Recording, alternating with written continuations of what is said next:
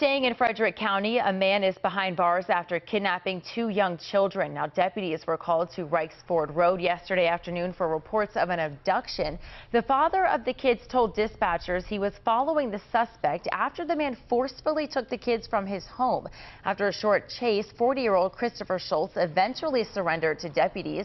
A lieutenant with the sheriff's office says it's important for people to speak up in situations like this. These events do happen all around the country every day. And again, we always tell people, if you see something, say something. Don't be afraid to call the police for suspicious behavior. Schultz faces multiple charges. There's no word yet on his connection to the children.